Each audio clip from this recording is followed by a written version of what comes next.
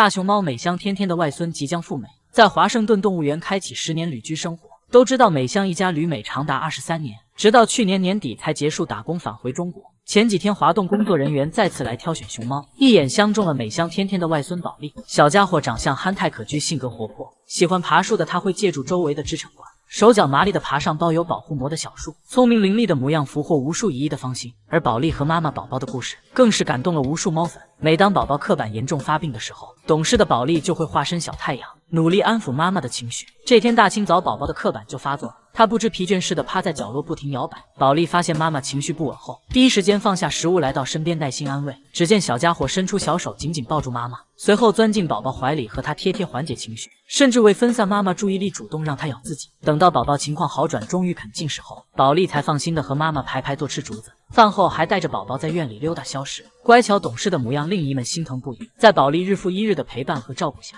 宝宝的刻板行为明显缓解了很多。不发病时，她是一个温柔的母亲。看到调皮的宝莉爬滑溜溜的树纹，宝宝担心孩子会不小心摔下来，便一直守在树下牢牢拖住他的屁股。都知道长隆的国庆吃奶吃到3岁半，但其实宝莉也快3岁了才戒的奶。起初小家伙还可怜巴巴的跟妈妈卖惨，但都被快榨干的宝宝无情拒绝了。由于宝莉出外场时，宝宝就待在室内，小家伙怕妈妈独自待在室内太无聊，就连吃饭也要来到熊洞前陪宝宝一起。可以说宝莉就是来拯救妈妈的小天使。而要和宝莉一同去美国的小熊是美心，目前和哥哥美年达吉乐乐生活在一起，兄妹俩从小就感情要好，排排坐吃损损时，美心还伸出小手搭在哥哥肩膀上，可可爱爱的两小团一整个萌化姨们心巴。刚和乐乐合班时，美心还有些不适应，但如今小家伙已经顺利融入集体了。乐乐猪特别喜欢香香软软的美心妹妹，恨不能时时刻刻跟对方黏在一起。此外，饲养员更是把美心当亲闺女疼。发现小家伙情绪低落，奶爸拿来胡萝卜哄他，贴心的喂到嘴边，还轻轻帮美心按摩肚肚。结果傲娇的公主直接背过身无视奶爸，果然被偏爱的永远有恃无恐。只希望如此懂事可爱的宝莉美心到美国后能遇到真心疼爱他们的饲养员，熊生每一天都快快乐乐，衣食无忧。原来熊猫界也有自己的变形记，盘点爆改最成功的几只小熊。第一只丫丫，都知道丫丫曾旅居美国长达20年，可在此期间她并没有得到应有的尊重。当国内小熊都被饲养员捧在掌心疼爱时，丫丫却每天食不果腹，受尽蹉跎。饥饿难耐的她55秒磕头29次祈求食物，可最终换来的却是饲养员的漠不关心。长期的忍饥挨饿令丫丫瘦骨嶙峋，甚至瘦到根肋骨清晰可见。而回国后的她由于备受奶爸奶妈宠爱，并且每天都有吃不完的竹子、笋笋和小零食，丫丫瘦削的身体像吹了气似的变得富态，甚至从侧面看完全胖成了一颗熊猫蛋。果然这世上就没有亲妈养不胖的孩子。第二只灵颜，都知道抽条尴尬期的灵颜有张车坐脸，和小时候的便宜老爹金科一模一样。别的小熊笑起来好看，而灵颜看起来就好笑，但栾动却并没有因此放弃这小子。甚至当初接灵颜麦麦来河南时，恰好遇上3年疫情，动物园没啥收入，栾动愣是贷款把2熊养得白白胖胖，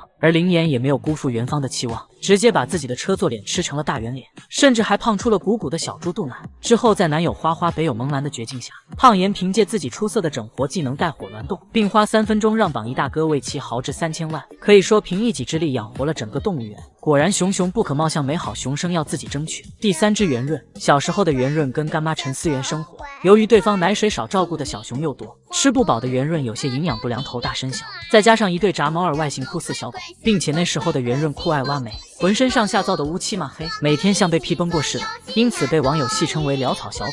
不过如今圆润升级做妈妈后，小狗竟浑身上下散发着贵妇气质，奶乎乎的模样一整个萌化人心。第4只招美，招美是只正儿八经的野生贵族，但因小年纪就吃了社会的苦，最后饿到在村民地里挖野菜吃。老乡直接一个电话摇来森林公安，经检查发现招美只有40公斤，浑身脏兮兮的，一看就流浪了很久。工作人员便用2根木棍做了简易轿子，一路声势浩大的把招美抬回了基地。不过别看熊熊长相潦草且自带向上属性，养了段时间后竟直接变身成白富美，妩媚勾人的模样像极了功夫熊猫里的美美。果然潦草的熊熊先别着急嫌弃，说不定养养就能来个大惊喜。而网友们还知道哪些爆改大熊猫呢？熊猫小丫头有多信任美奶妈？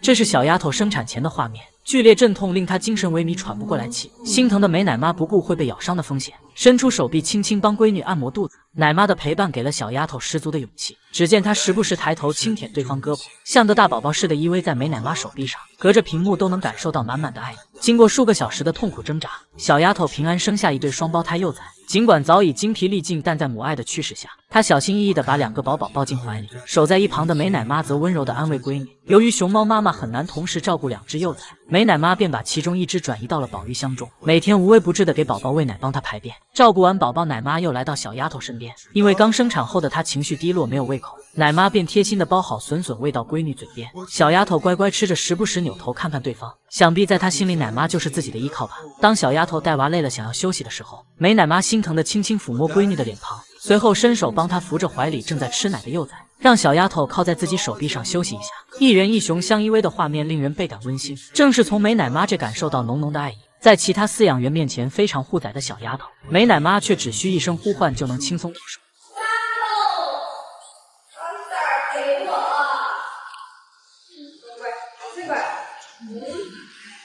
而同样是端来了小丫头最爱的蜂蜜，奶爸甚至还贴心的一勺一勺喂给她喝，但小丫头喝完就直接抱着孩子背过身，完全不给奶爸留一丝取崽的机会。哪怕对方又端来一盆蜂蜜水讨好自己，小丫头也果断抬起手表示婉拒。不得不说，要是来人换成美奶妈的话，那画面简直不要太和谐。有次躺在地上的小丫头听到奶妈脚步声，没等对方递来盆奶，就主动交出孩子，乖巧懂事的模样令美奶妈不住的揉捏她，因为小丫头相信奶妈永远不会伤害宝宝。小丫头小时候就由美奶妈照顾，过分乖巧的模样瞬间俘获了对方的心，美奶妈便一直把她当成亲闺女对待，直到小丫头生孩子，奶妈仍陪伴在身边。可以说，美奶妈和小丫头的感情是跨越物种的互相陪伴、互相温暖，更是不似亲人却胜似亲人的依赖。飞云呐！千万不要再说飞云是张飞的飞赵人的云了，我们萌妹可是超级温柔的小熊。这天飞云在院子里逮到一只咕咕鸟，本以为这只鸟会小命不保，没想到被萌妹叼了一路，竟完好无损。要知道大熊猫可是有食铁兽之称，坚硬的竹子都能被它们轻轻松松咬断。由此可见，飞云对待咕咕鸟真的很温柔。要知道虫洞小辣椒艾姐可不是这样，每次看到小鸟都要追着人家满院子飞，然后不是把人家玩死，就是一屁股坐死，最后仍不解气的拽紧，甚至把人咕咕鸟的老巢端了。如今才1岁的他手上就沾了7条鸟命，果然没有对比就不知道飞云有多温柔。不仅如此，萌妹的可爱更是溢出屏幕。谁还没看过飞云伸懒腰打哈欠，握紧的小拳拳萌化了姨们的少女心，吃起笋笋来也是超级温柔。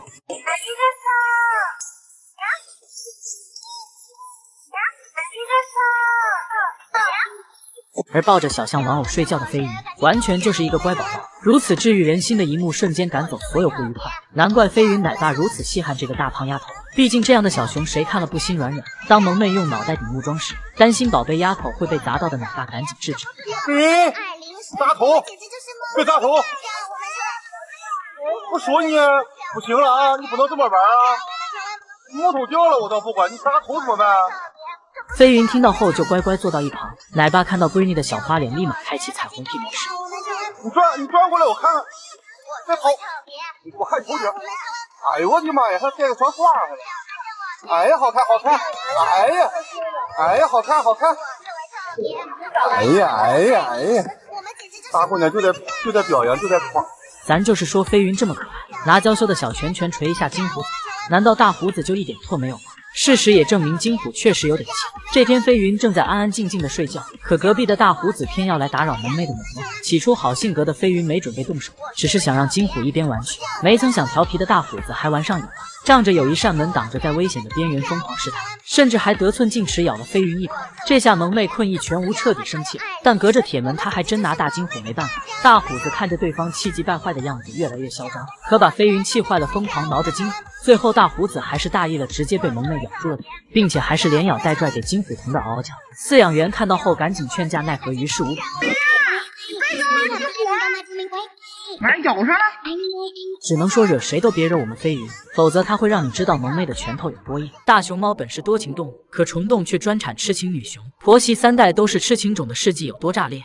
第一位大熊猫是虫洞老祖星星，也是旅美大熊猫乐乐的妈妈。1992年，星星被安排和上海动物园的川川相亲，两熊一见钟情，从此以后他们的眼里都只有彼此，再也容不下其他熊。更难得的是，星星和川川虽是异地恋，却做到了相伴终生。每年春节，川川都会坐飞机飞往重庆跟老婆团聚，一住就是几个月甚至半年。两熊一见面就激动不已，表达着对彼此的喜欢。没到合笼时间，他们也不会去内舍睡觉，而是隔着铁栅栏努力依偎在一起。星星和川川共育有8胎10载，最后存活下来的有6只，其中1只就是旅美大熊猫乐乐。可以说乐乐真正是父母爱情的结晶。不幸的是，在2010年，川川永远的离开。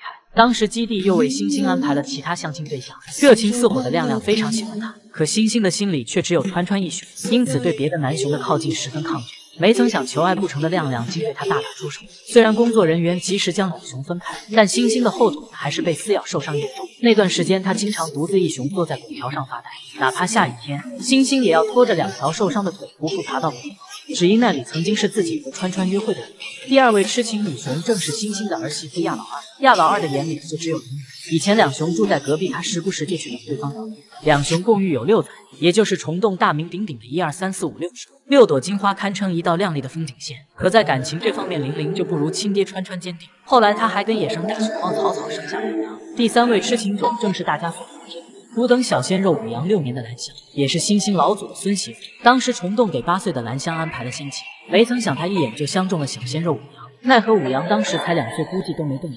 可兰香就是非他不嫁，心甘情愿苦等6年，直到14岁他才终于得偿所愿，并一举生下虫洞皇太子鱼宝和女娃鱼贝。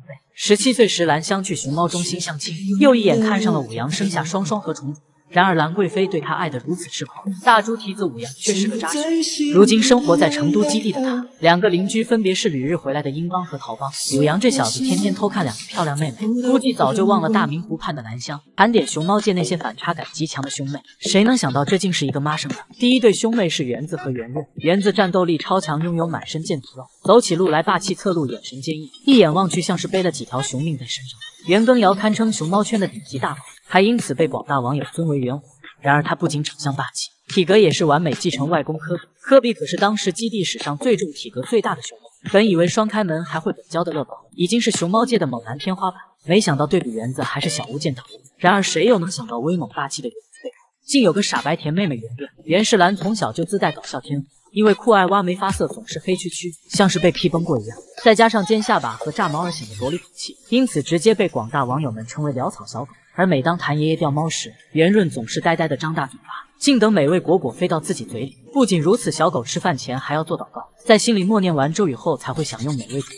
洗澡的时候，圆润更是妥妥的搞笑熊，张着大嘴摇头晃脑，别提有多开心了。只能说园子和圆润兄妹俩，一个挺猛，一个挺萌。第2对兄妹是公仔和花花，被称为镇北大将军和他那不谙世事的妹妹。公仔是整个斧头山最不好惹的存在，因为一身武艺成为了功夫熊猫的原型，江湖雄称西区战神，曾经因为暴揍继父美兰彻底出名。公仔3岁时早已干翻群雄，而花花3岁还得被爷爷抱着回家，最近还因身高不达标又在幼儿园留级。只能说相比大哥公仔的威猛霸气，花宝鸡简直就是个温柔的小宝宝。第3对是元小和贝贝，其实两熊按血缘关系来说是表兄妹，但也架不住元小和贝贝的反差感太强了。红的没人脸。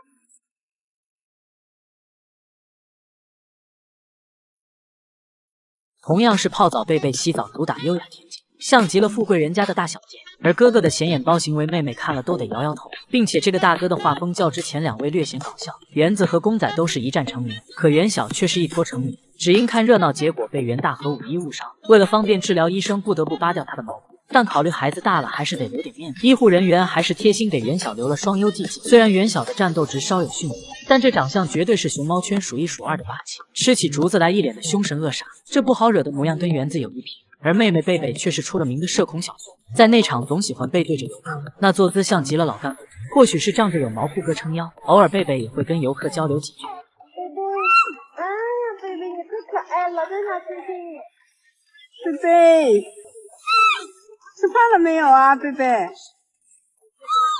果然每个大佬熊背后都有个傻白甜妹妹。你还知道哪对反差感极强的兄妹吗？